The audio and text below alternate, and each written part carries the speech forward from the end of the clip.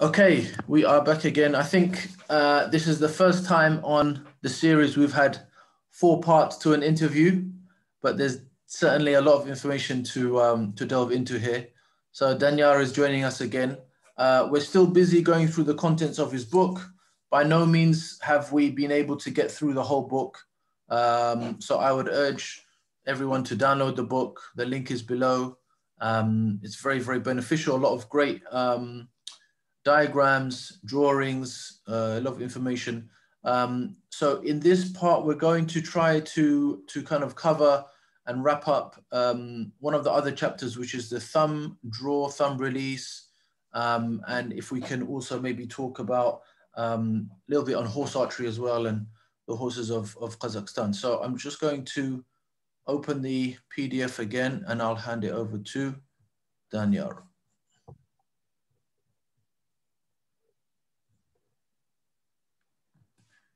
Okay, I'll go to the first image. Daniyar, which image do you want? The next one. Okay. Yeah.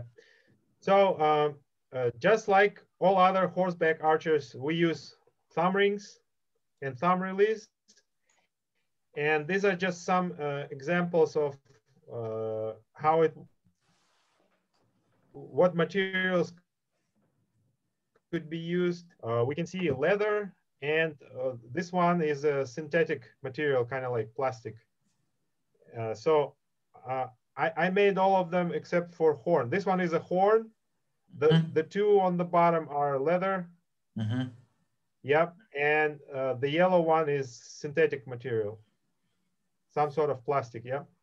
Right. And so my personal choice is leather. I don't know. Maybe it's the nomad in me. Mm-hmm. I prefer natural materials, softer materials, but I tried all kind of thumb rings, and I'm most comfortable with leather one. Sure. And I guess we can move to the next one.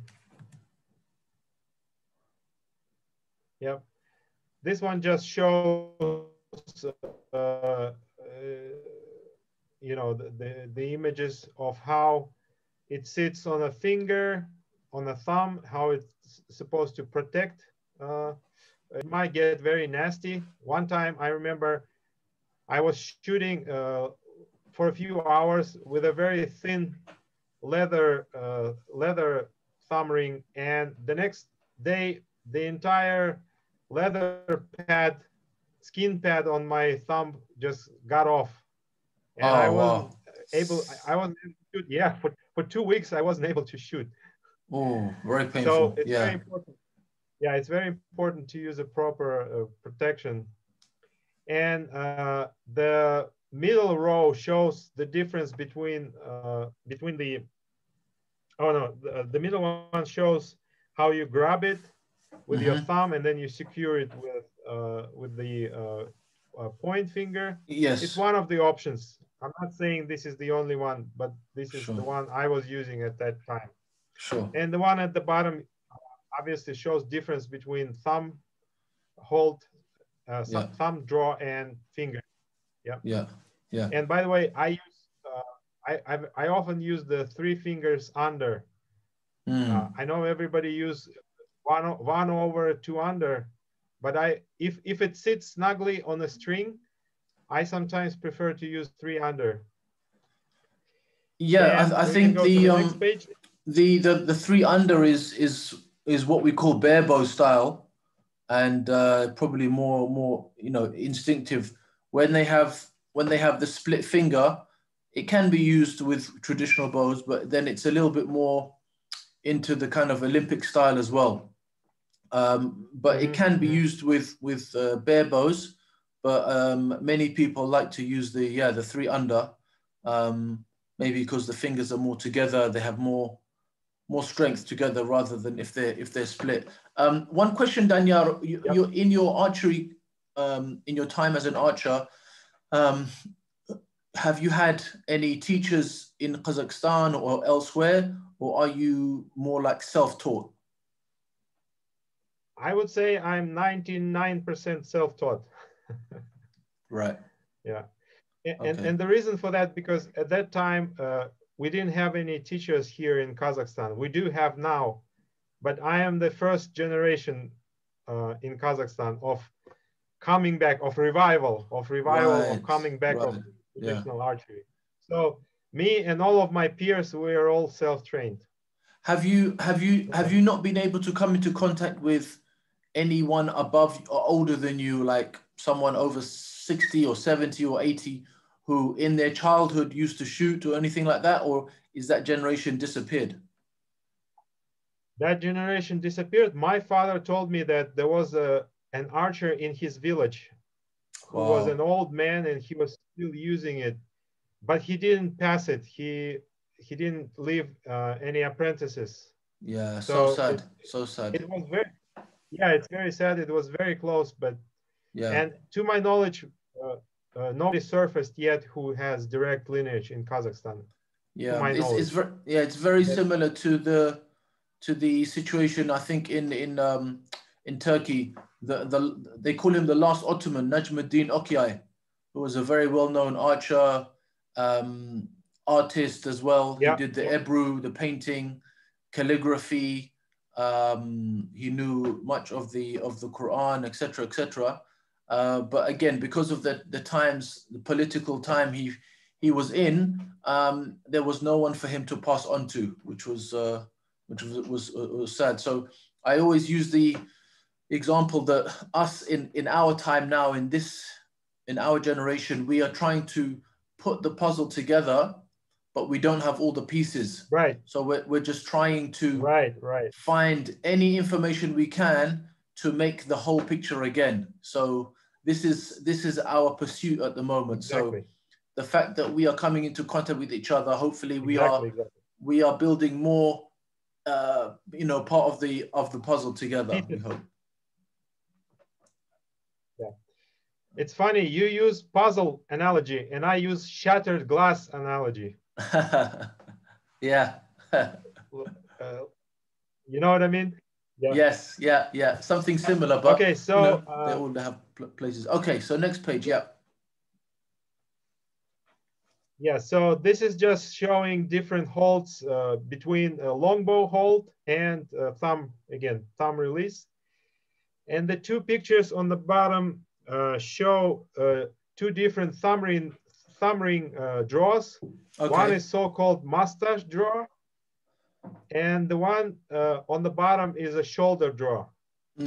And shoulder draw is more, for example, it's more Manchu, Mongol style, because they have larger bows with those long arrows. They can pull it. And with shorter, smaller bows, it's usually the mustache draw. Next page just shows it from the other angle. Yeah. And I want to point out that when you pull the shorter bow, if it's built properly, see how it stretches back and it doesn't stuck over there.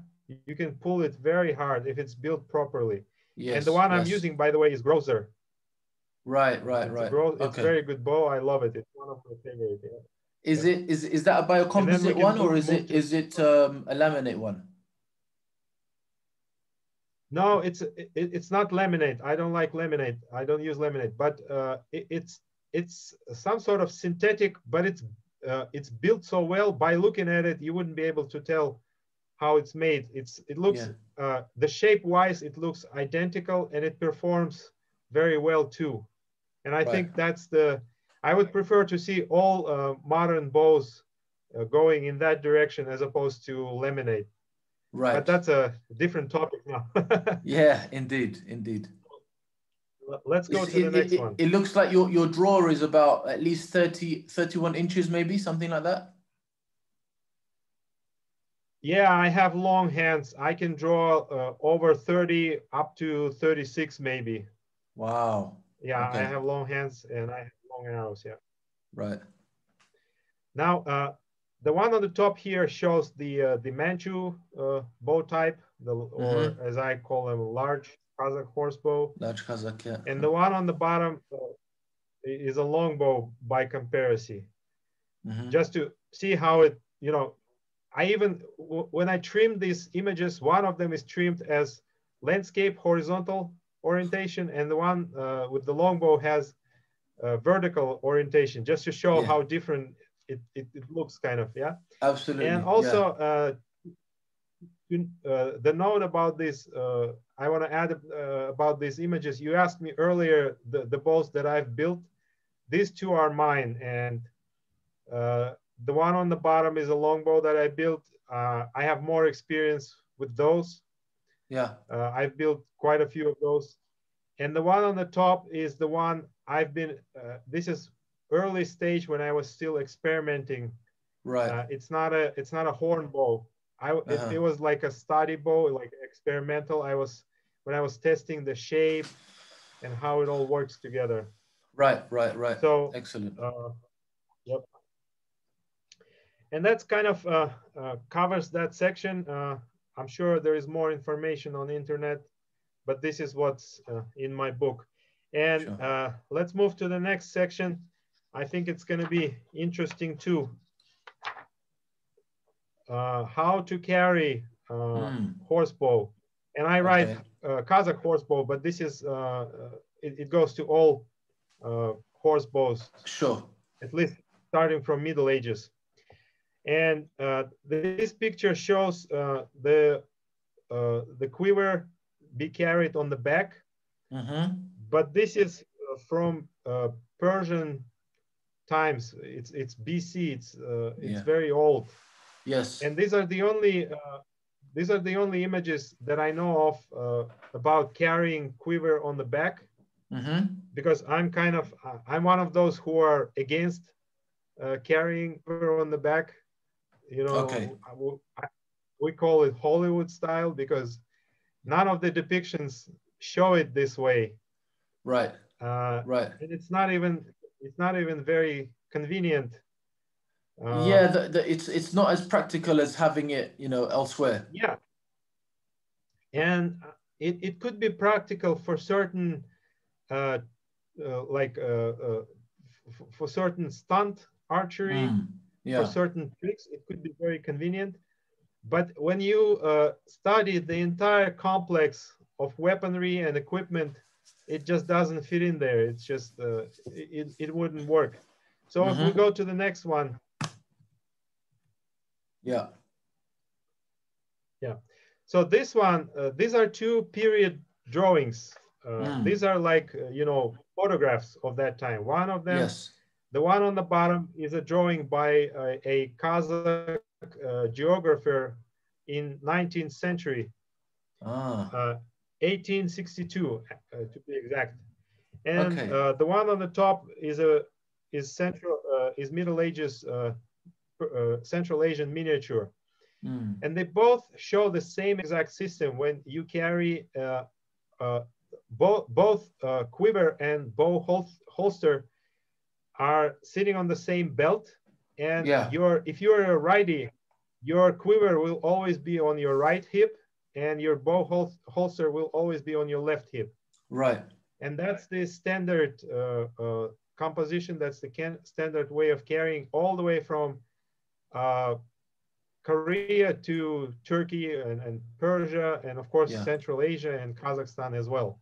Yeah. So I want to point out that if we want to stay true to tradition, we should carry it this way. I'm not saying that if you're into some other type of archery, I'm not saying don't do it, because this is everybody's right to do it the way they want to do it.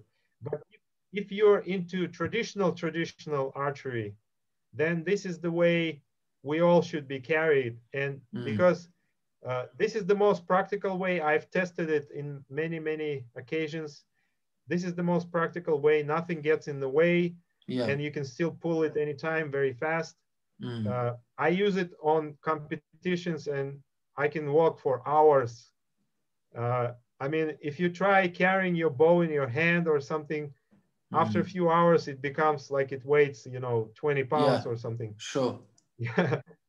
But if it's in a bow holster and your arrows are in a quiver, and it's just, you don't even notice it. You can go for hours and hours.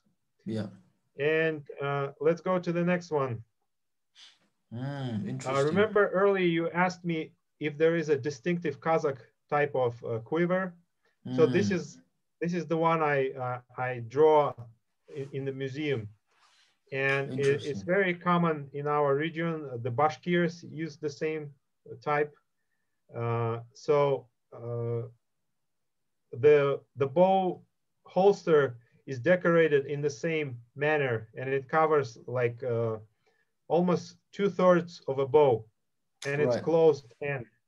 So if you see this distinctive shape and these kind of patterns, this is from our region. This is how it's different from, say, Turkish or Persian, or even, Very beautiful, Yep, very interesting. And I think it has this kind of step flavor in it. It's kind of like, nomadic. It's different. Yeah, very nomadic. Yeah, it's different. All right, so let's move to the section. If you wanna, I don't know if you wanna hear about the female archers. Sure, why not? That would be interesting. Yeah, we don't often hear about them. Yeah. Yeah, because you know, female archery is on the rise. We have a lot of female archers in Kazakhstan, and I think they're helping a lot to carry this on. I personally support this because women are responsible for raising our children. Absolutely. And, yeah, go back one more. One more here. Yeah, right here.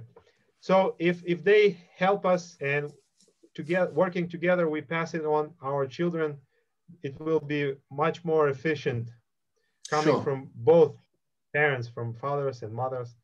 Definitely. So anyways, I'm sure pretty much everybody have heard about the myth of Amazonians or Amazon women.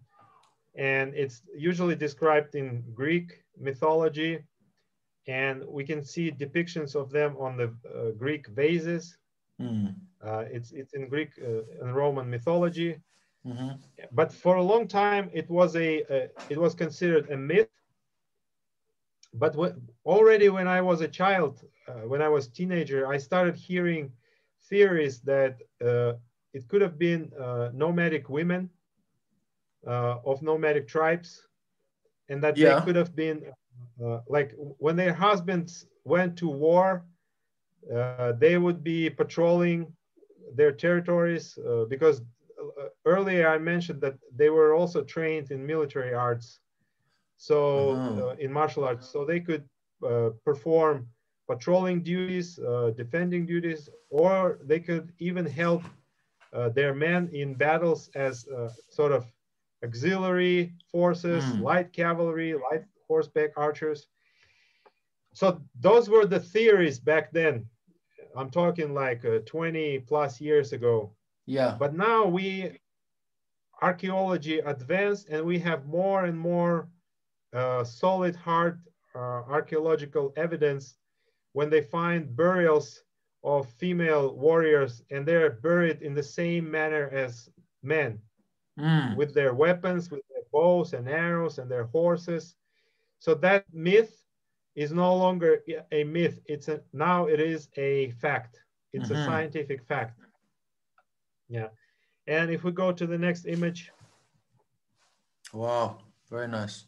Yeah, this is kind of a artistic reconstruction of a female Scythian or Saka archer, because that's the period we're talking about. And yeah, she's shooting backwards. As you can see, not using stirrups too. Yeah. So pretty much using the same technique as all other archers. Even she has the follow through with the khatra there. Yeah. Because we see that on some of the depictions of that period.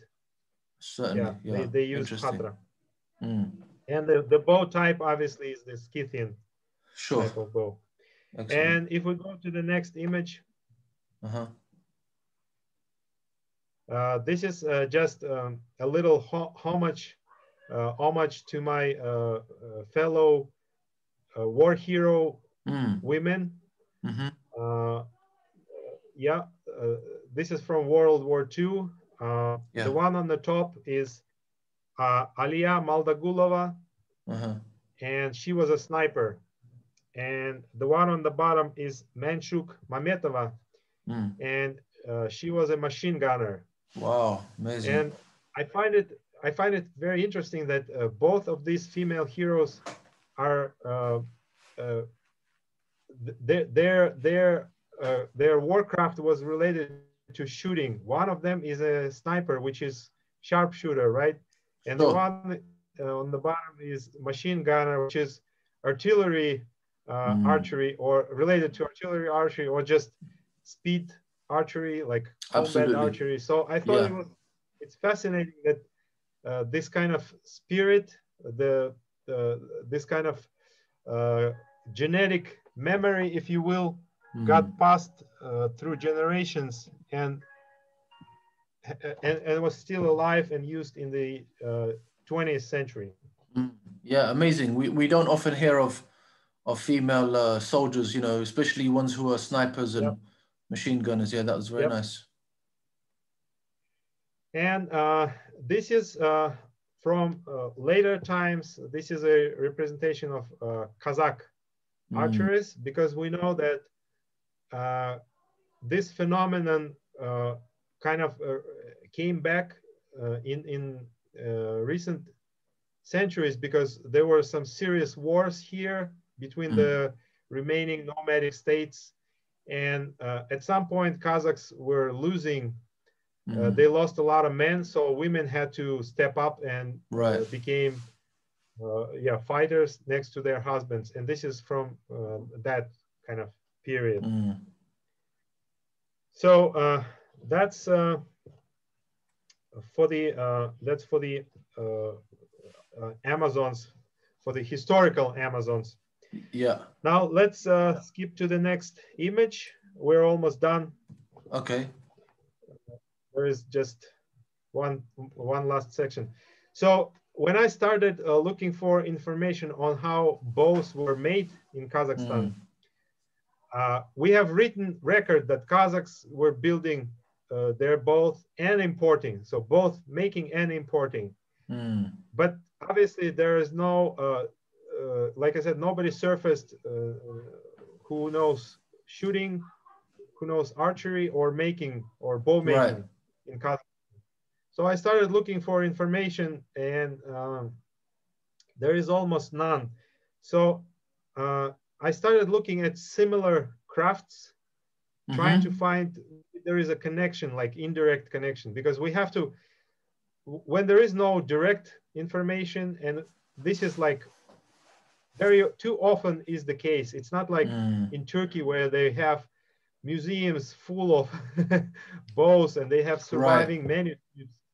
Not like in Korea where they still have the bow makers who were trained by their fathers and grandfathers. We don't have any of that. So I have to be very creative looking for indirect links. So I started looking into yurt making. You know the yurts, right? Yes, the tents. Yeah, our traditional tents. Yes. So I started looking into yurt making and hoping that maybe I can find some information there. And this one, the photograph, it's an old photograph, shows a yurt shop where they build yurts. And if we go to the next image, I found in the museum the tools, the yurt making tools. Wow. And I drew them. And anyone who makes traditional bows, traditional way, immediately recognizes that some of these tools are very, very, very similar. Yeah, the groover, yep, the chopper, the cutter, the saw, and especially the yurt making bench. Yeah, if you go to the next one, One more, please. Ah, wow, look at that. Yeah, the one on the top is showing Oriental, Chinese maybe, arrow maker, but he's sitting on a bench that was very similar to bow making bench. Mm-hmm. And as you can see, the second picture of a man using this bench to bend the yurt parts, using the same technique, you know, steam hot bending. Yes. So it's very, very similar. The one on the bottom shows how they heat them. Ah. And if we go back one, yeah, if we go back one more, go back to... Just a quick question here, Daniyar. This skill of yurt making, is this something also has died out, or it's still quite prevalent in the society? Thank God this one survived. Thank God this one survived, yeah. But it survived very marginally. Some Kazakhs in Mongolia do it, and some Kyrgyz in Kyrgyzstan. Right. It's now coming back, but it's still very small, unfortunately. I wish it was bigger. Yeah, it should be something that should be maintained as much as possible. Exactly. If we go back to one more, yeah. And this one shows how they were curing these bent woods. Yeah, right. Using these pegs that hold them in place. And again, it's the same principle as maturing the limbs, or curing your bow. Yeah, after you achieve after you achieve the lines, the curves, you kind of rest it in a board with pegs the same way. Right. Interesting. Yes. Yeah. Indeed. So yeah. So by using this indirect evidence, I believe I found, in my opinion, 100% confirmation that it was used, because if you can build a yurt, definitely you can scale it down and build a bow. Absolutely. Right. Yes. So from my perspective, I consider this a proof, even if it's indirect.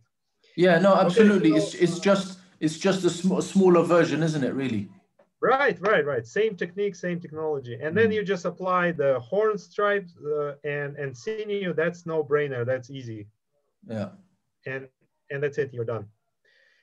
So if we go to the last section, I just want to finish. Sure. Yep. Here. So these are just some images. Yeah, I just wanted to show a few types of bow sets. Yeah. Bow kit with quiver and bow holster and the thumb ring and arrows and different types of bows. And let's go to the next one. Have you had any experience, or do you have people in Kazakhstan who are good at working with leather? Yes. Yeah. Yes. Not many, but they're very, very good. I wish they can make quivers and things like that. Yeah, well, actually, I am one of them. I'm one of them too. Yeah, but there are guys who are more advanced than I am. Right. I'm like intermediate maybe stage. Yeah. But there are those who advanced much further than I, and they're really, really good. Excellent. Yep. And the one on the top shows another type of bow and quiver, and then the one on the bottom is an image reconstruction of a Kazakh archer. I like the fact that he's also carrying a sword as well. Was that very typical of the Kazakh archers as well? It was absolutely a requirement. We have descriptions that if a man leaves a house without a weapon, he would not be allowed to he would not have a voting right. In other words, when the men of a tribe would gather together to make a vote, because it was a direct democracy system. Right. when there was something important, some important decision to be made, all men gathered together and they had to vote, you know, make proposals and vote on them. So if a man wouldn't have his weapon on him, he wouldn't be allowed in that circle. Right. So it really represented manhood. Having a weapon on you was very key. Yeah, weapon, also belt. You couldn't leave your home without a belt, because it was considered sort of you know, almost like being dishonored or something, or a bit humiliating. Yeah. So when they captured somebody in the war, first thing they did, they took off their belts, and that was the sign. Yeah, and that was a sign that they're kind of that's it. They're prisoners of war. Right. Sometimes they would even, I believe, put them on the neck. And I've read that it wasn't sort of honorable imprisonment, because they wouldn't even try to run away. They would wait until they would be ransomed. Right. But otherwise they would be fed with the family. Like they wouldn't treat they wouldn't treat much differently from members of a tribe. It was like a status. You are a prisoner of war. You are here waiting for a ransom, and while you're waiting, you do some work for us. But once the ransom arrives, you get your belt back, and you're a citizen again. Wow! Wow! Amazing. Yeah, we have descriptions like this. Amazing. And if we go to the next one, so this is older male archer on the top, a little bit more wealthy. You can see from his horse equipment. Yep. And the one on the bottom is again a female archer, Kazakh archer. Yes. Probably hunting, and again showing all the horse equipment and everything. Yeah, I can see even the detail on the saddle is a very different to the Western saddle, for example. Yep. But again, all saddle designs originate back to early nomadic saddle types. Right. And you know, I studied the evolution. You know, if you show me any saddle today in any part of the world, I would probably show you where each part came from and in which period it was probably originated. Yeah. I've just noticed these two images are the same ones behind you on the wall. Yeah. This is the series. Very nice. Very nice. Very nice. And that's more images, more reconstructions. Yeah. I studied how equipment came together, horses, people, dress, because I'm not just limited by archery. I want to replicate the entire ensemble, you know, including clothing and all the suspension systems and weaponry and etc. So yeah, no, I can see you've really put a lot of you have a very good eye for detail, and a lot of work has gone into making sure that the finer details are correct, which to the untrained eye, people will not pick up on that. But for people that know, they can see the differences in the type of quivers, the boots, the saddles, the stirrups, all these things. So very nice. At the same time, I must like a disclaimer here that no reconstruction is ever 100%. Absolutely, of course. We can only try our best, and there is always some guy who knows more than you, and he will be like, "Oh, this is wrong. This is wrong." Yeah. So yeah. you know. Absolutely. And I usually, if the criticism is to a point, if it's a constructive criticism, I always try to take it, because I know that there are some very, very experienced, very advanced reconstructors who know, you know, to the very tiniest detail. Also, I'm very limited in my sources. I told you that the museum wouldn't let me photograph or never mind touching it or watching how it was made up close. So I have to draw it, or I use imagery. Yeah, so I have to, yeah, tiny little pieces that I collect and put together. It's kind of hard. Others can just go to their local museum and, you know. Yeah.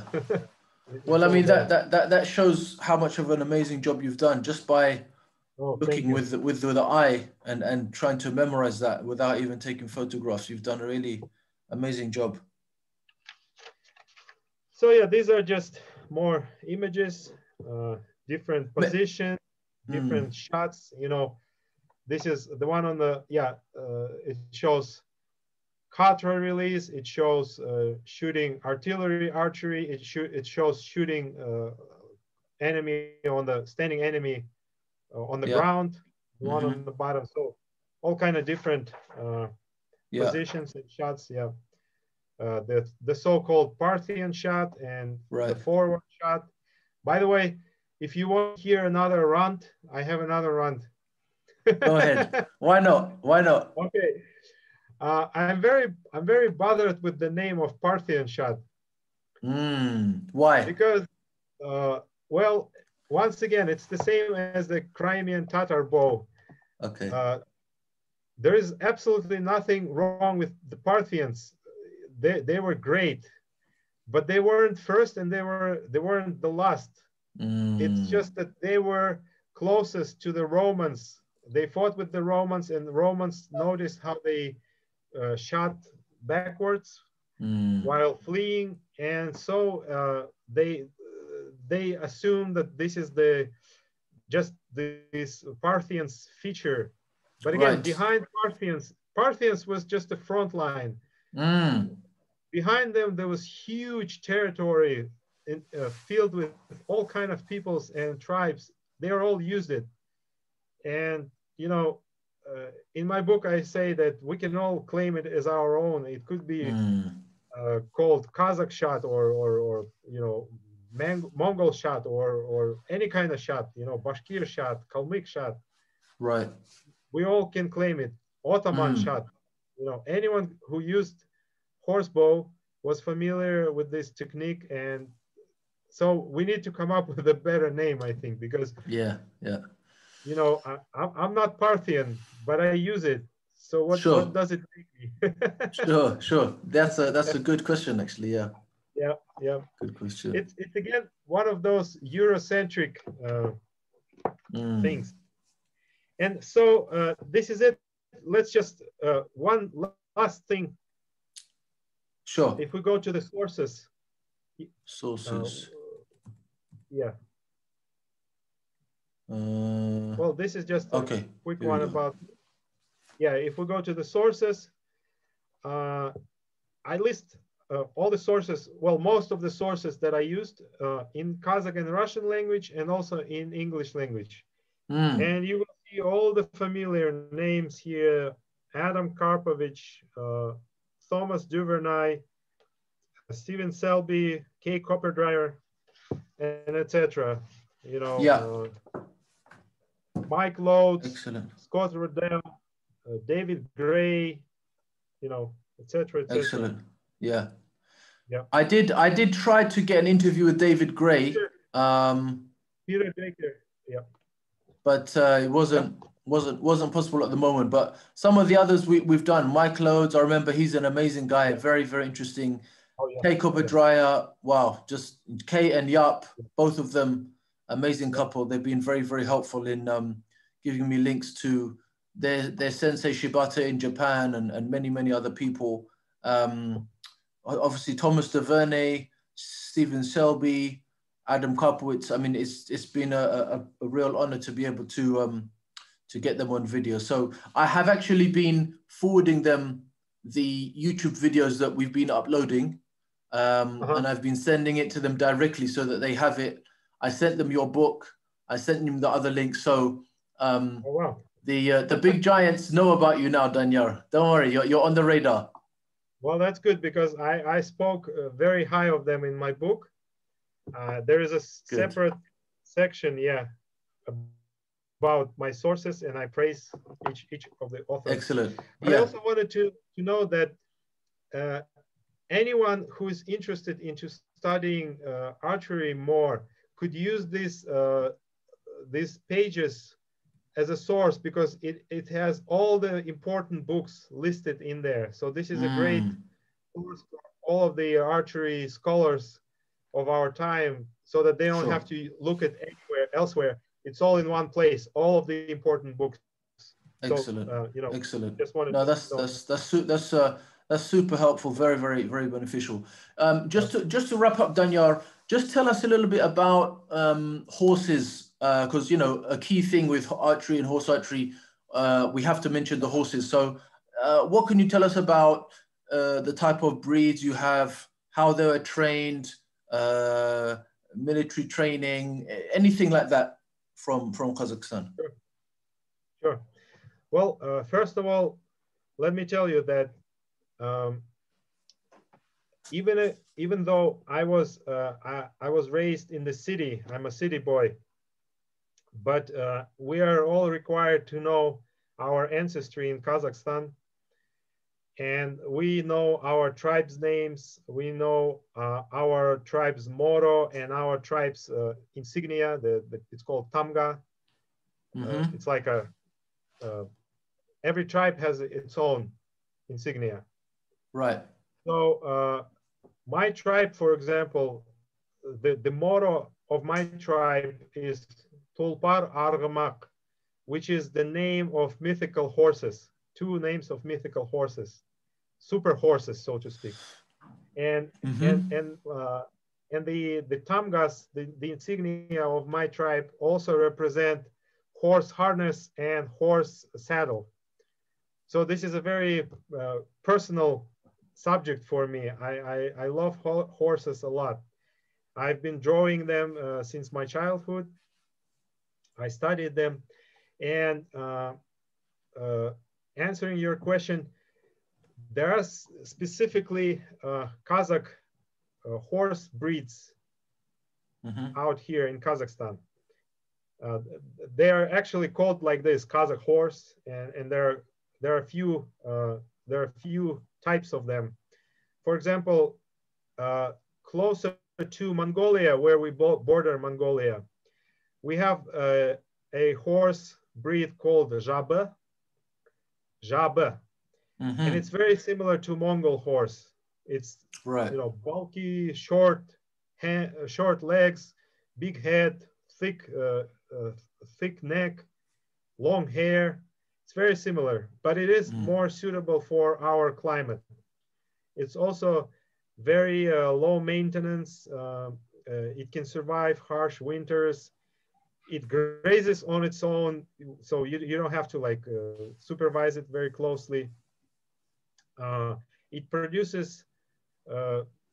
It's not super agile, but it has a great stamina, and it can feed on wild grasses. So you don't provide practically anything for it. So it's a real steppe type of horse, very close to Mongolian. Now there are other breeds. If we go to the west, Western nomads, for example, Turkmen in Turkmenia, they're famous for their lighter horses, taller, bigger, and much lighter, much more elegant horses, so to speak. So we have a few breeds that are mixed with those Turkmen horses. One of them, for example, is Aday horse. It's kind of intermediate type between the Kazakh horse that looks like Mongol horse and the Turkmen horse. So it's a little, it's more slim, but it still has the features of steppe horse. So there are quite a few breeds like this. And when I when I draw, when I paint my archers, horseback archers, I always try to make sure that I show this type of horse, not because some artists are so in love, for example, with Arabic horses, because Arabic horses are beautiful. Sure, sure. So they sometimes go against historical accuracy and show Kazakh archers or warriors on Arabic horses, which could happen, of course, which could happen. But typically we would use our own because they're better suited for the climate. Of course. And so I always try to be truth to, you know, every detail as much as possible. And it was a big reward for me when one person older than me, a very good specialist, he works in the museum, and he saw my artwork and he said, "You're the first artist who I've seen who's portraying the right horses." Wow, wow, very good. That was the highest praise I could get, because it only happened once, but his remark was like a gold for me, that he noticed that I'm trying to, you know, this is what I've been striving for. As for the traditions, horses are our satellites, our friends from the childhood. We are truly the horse people. One of the theories, that's another myth, by the way, coming from the Greeks, that the centaurs, you know centaurs, right? Half horse, half person. Yes.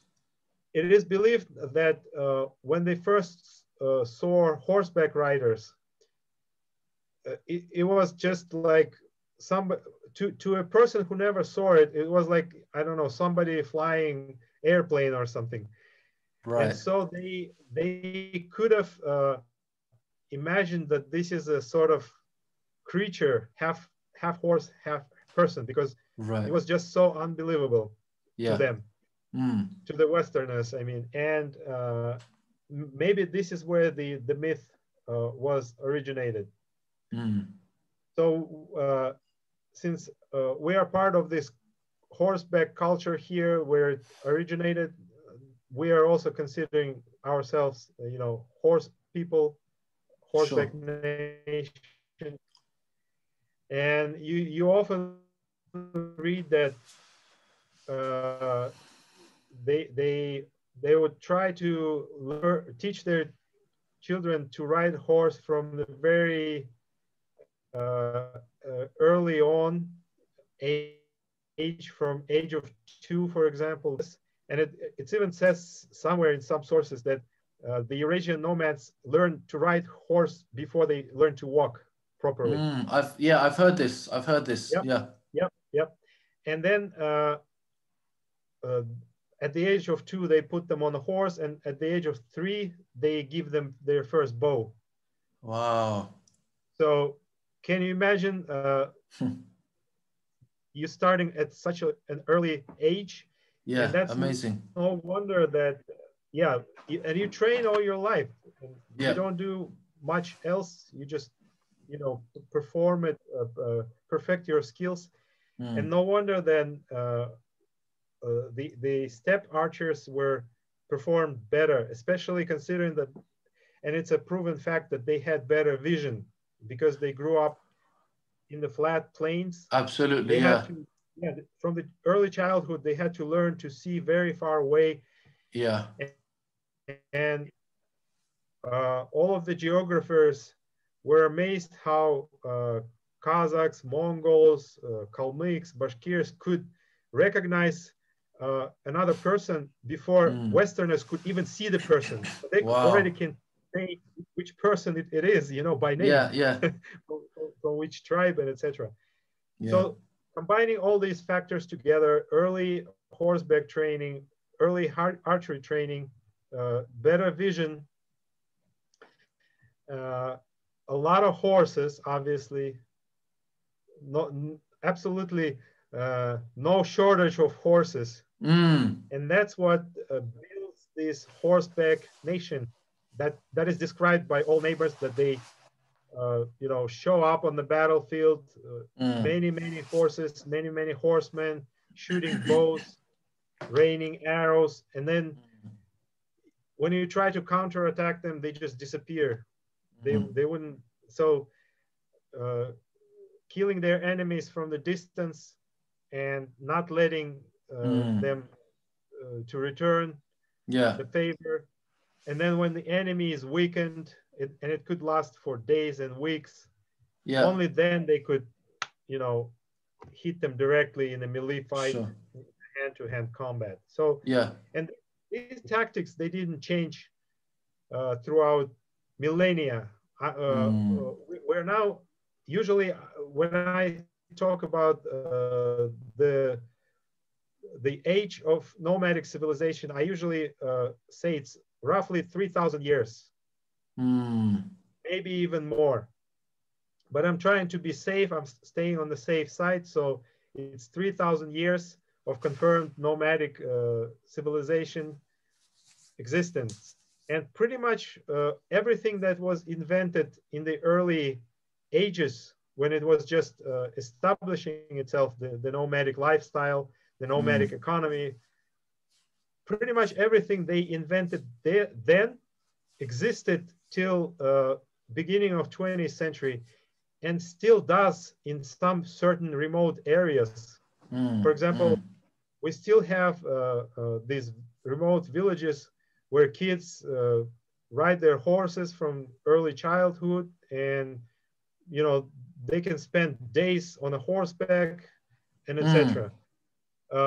No archery, unfortunately, because we already discussed how it was prohibited, but it's coming back now. So at least we kept the horse culture, which is great. Yeah, no, at least there is that, which is key to having, you know, at least it's one part of the balance of horse archery. You know, the horse is so pivotal to that. Daniyar, what can I say? You've really left me speechless. This has probably been one of the most fascinating interviews I've done, and I've done, you know, a number of them with many you know, kind of well-known people in the archery world. But I'm so glad that we have had the chance to come into contact with each other, and I really do feel now that I kind of feel we have plugged a little bit of a hole in this puzzle as well.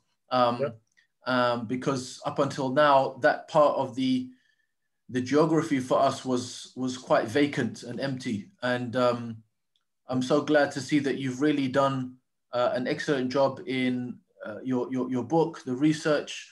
You know, you're a gifted artist, which is another excellent skill to have.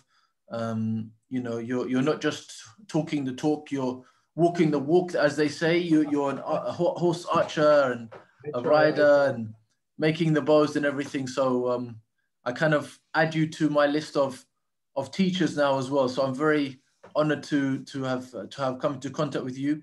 Like I say, with many other people that I've interviewed, I hope that one day soon this COVID pandemic will dissipate, and hopefully we can come together face to face, either, you know, just one-on-one or as a group, and we can share this knowledge and share this information and share this richness of culture and history and civilization with each other, so that we can learn to be more tolerant of each other's cultures, nations, religions, languages, practices, and things like this.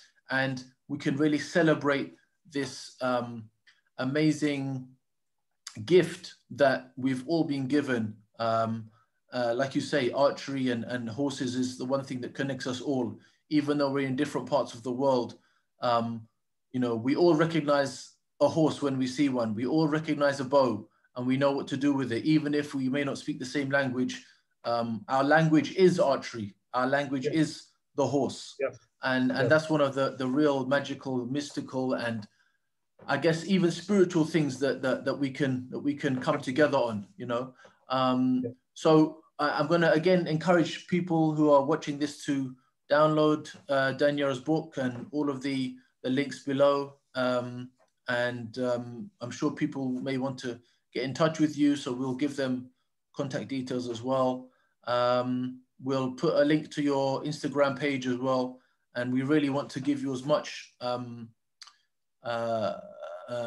platform and exposure as possible, because I think you have so much to offer and so much information.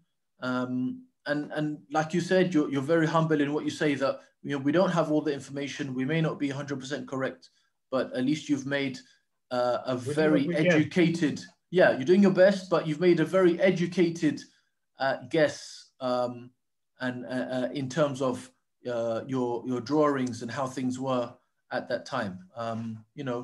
It's near impossible to know exactly how things were 100, 200, 500, 1,000 years ago, for example. But I want to thank you. I appreciate all the work you're doing. Keep it up, please. And I hope that we can come together again very soon. Well, let me respond to this beautiful speech, and in our closure, I'm very honored to have this opportunity to have met you and to be on your channel.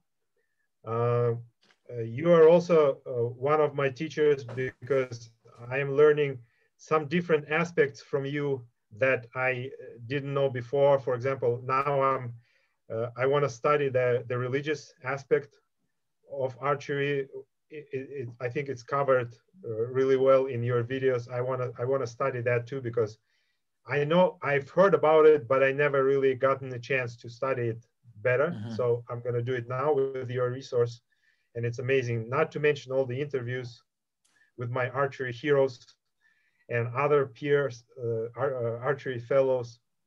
So I guess if I can, my main goal, if I achieved something, would be to bring my voice from our region, because usually everybody talk about us, but there is no voice from within, from the kind of internal understanding of the language, of the culture, somebody's living within this region. So that's what I was trying to bring to the table.